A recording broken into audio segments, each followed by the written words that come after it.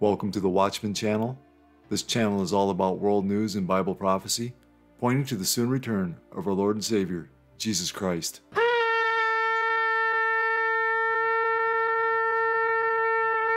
Rosh Hashanah literally means head of the year, the new year.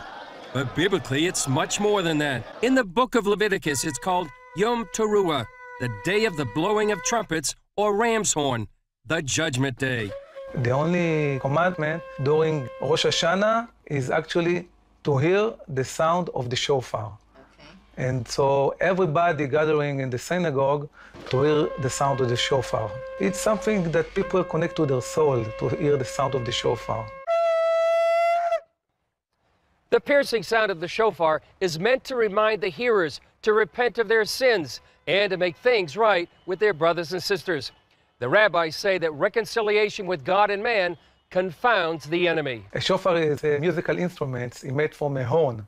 This is the oldest musical instrument.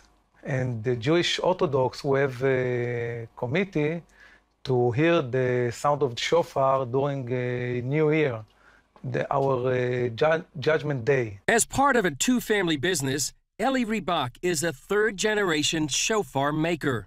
The process is grinding, polishing, then we open a mouthpiece. This is quick, but it's a lot of experience and a lot of hand work because each horn is a different size, different thickness, so you have to be experienced to make a good shofar. The ram's horn is used as the traditional shofar because when Abraham showed his willingness to sacrifice his son Isaac, God provided a ram to be used in his place. Actually, all type of horns are kosher except of a cow. That's because the Jewish people don't want to remind God of the time Israel worshipped the golden calf in the wilderness. Besides the distinctive tones of the different horns, there are 3 different blasts sounded. The shofar is blown in synagogues and at the Western Wall each morning for a month before the holiday to give plenty of time for repentance. You and I both know that we need a lot of reminders in our daily life to repent, to think of the things of God. It's like an alarm clock for the soul. Ribach says it's not just Jewish people who blow the shofar. We sell the shofar all over the world. We sell it to Jewish, to Christian, Messianic people, evangelist people. Rosh Hashanah is the feast of the 7th month, but in Jewish tradition, represents the new year. At the coronation of the kings of Israel, the shofars would blow. They would announce the new king, or they would announce the coming of the king. Oftentimes in the Christian world, shofars are blown throughout the entire year. But in Judaism and in Jewish practice, the shofars are only blown for a very limited time throughout the year, during this time, the month of Elul and Rosh Hashanah. Boaz Michael, founder of First Fruits of Zion, says that's a foreshadow for those who believe in Yeshua, Jesus. And they tell us something. They're speaking to us. They're reminding us of something. And one of the things they're reminding us of is the creation of the world, the coming of the King Messiah one day at this time, the coronation of his kingdom here on earth. This is what the shofar is to remind us of, and it speaks to us every day when we hear that sound.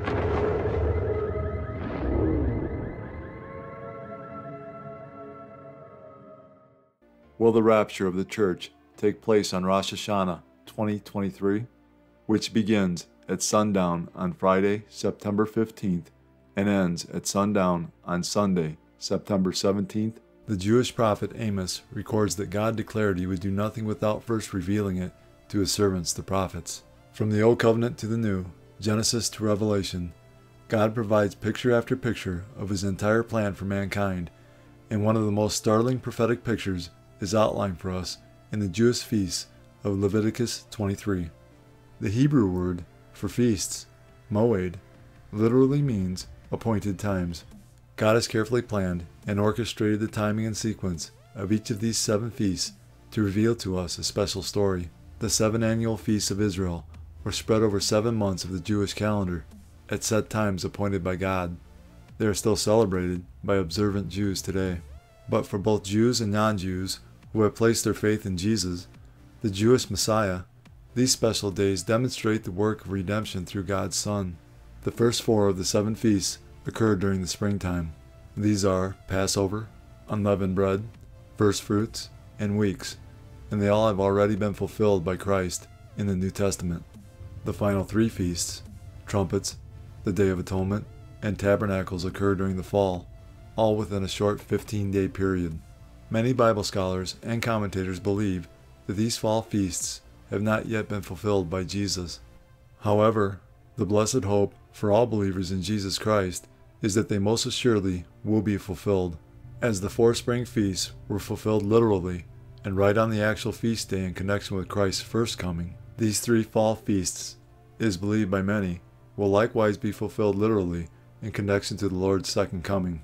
In a nutshell, here is the prophetic significance of each of the 7 Levitical feasts of Israel. Passover, pointed to the Messiah as our Passover lamb, whose blood would be shed for our sins.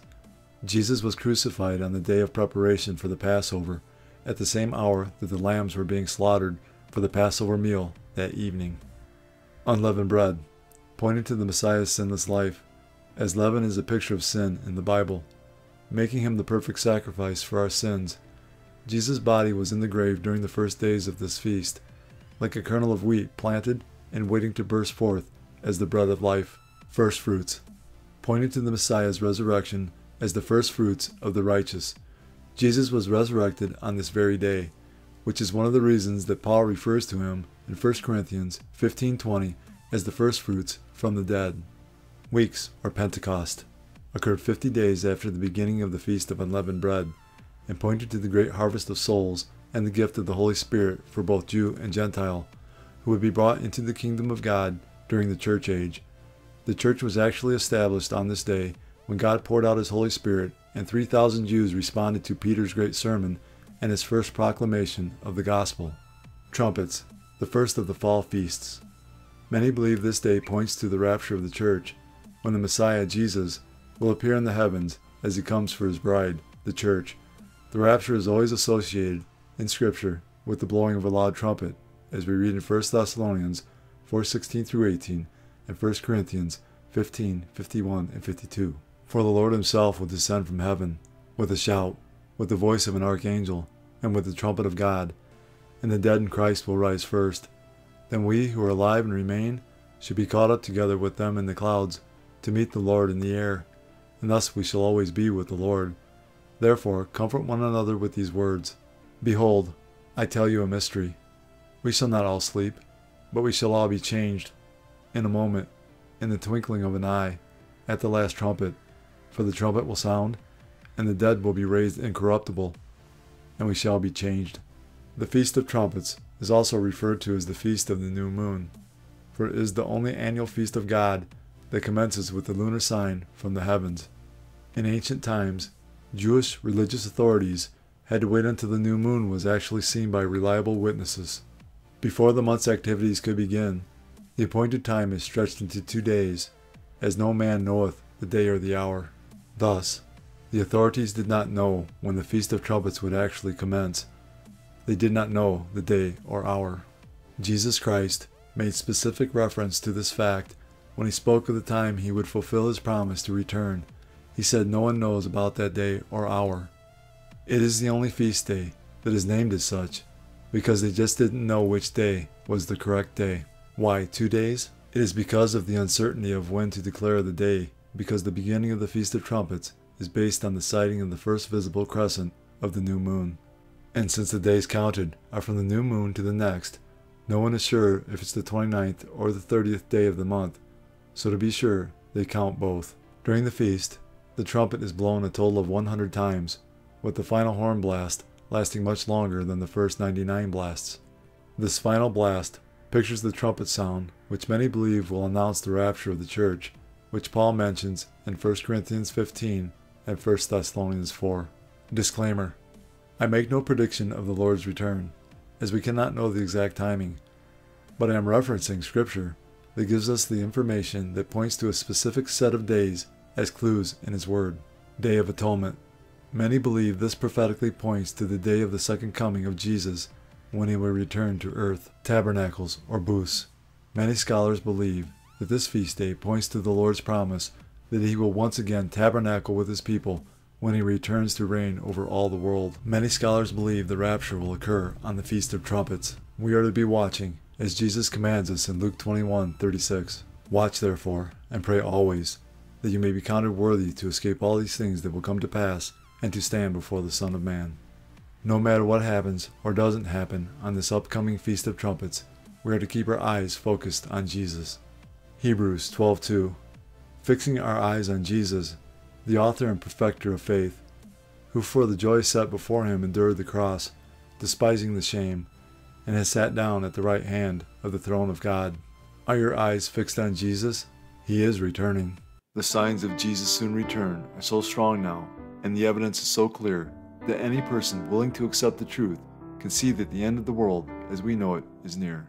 For God so loved the world that He gave His only begotten Son, that whoever believes in Him should not perish, but have everlasting life. For all have sinned and fall short of the glory of God. But God demonstrates His own love toward us, in that while we were still sinners, Christ died for us. For the wages of sin is death, but the gift of God is eternal life in Christ Jesus our Lord. That if you confess with your mouth the Lord Jesus, and believe in your heart that God has raised Him from the dead, you will be saved. These are the ABCs of salvation. A. Admit that you're a sinner. B. Believe in your heart that Jesus Christ died for your sins, was buried, and God raised Him from the dead. C. Call upon the name of the Lord, and you will be saved. Jesus paid the price for mankind's sin. He has provided a way to spend eternity with Him and the Father. All you have to do is believe in the Lord Jesus, and you will be saved. God has already done all the work. All you must do is receive, in faith, the salvation God offers. Fully trust in Jesus alone as the payment for your sins. Believe in Him, and you will not perish. God is offering you salvation as a gift. All you have to do is accept it. Jesus is the only way of salvation. That being said, we must repent of our sins. While repentance is not a work that earns salvation, repentance unto salvation does result in works. It is impossible to truly and fully change your mind without that causing a change in action. In the Bible, repentance results in a change in behavior. Repentance, properly defined, is necessary for salvation. One day, Jesus is coming. You may be at church. You may be at work. You may be asleep. God grant that you will be ready when He makes His personal appearance. My God, what if His appearance occurs on a Sunday morning? My prophetic word to you this morning is get ready! Get ready!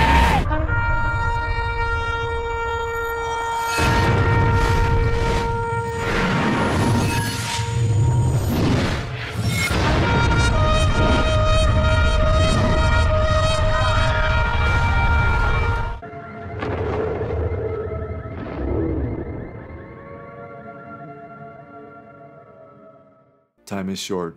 Call upon the name of Jesus today.